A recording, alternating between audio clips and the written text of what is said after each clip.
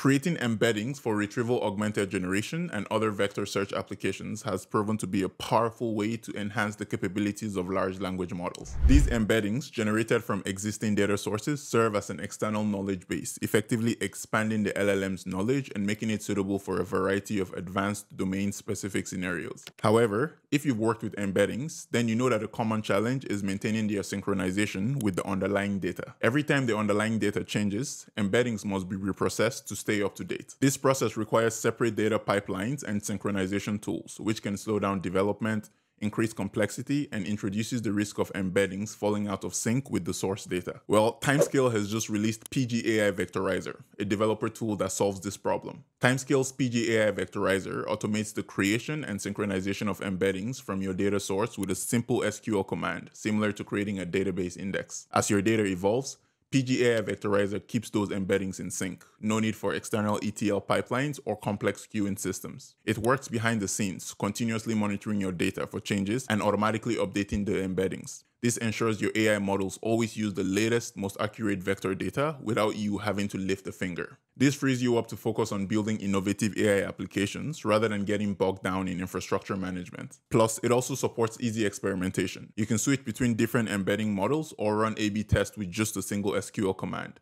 This flexibility allows you to optimize your model's performance without rewriting your code, all within PostgreSQL. TimeScale's PGAI Vectorizer simplifies and accelerates the development of AI-powered applications on PostgreSQL, eliminating the headaches of managing data pipelines and keeping everything in sync.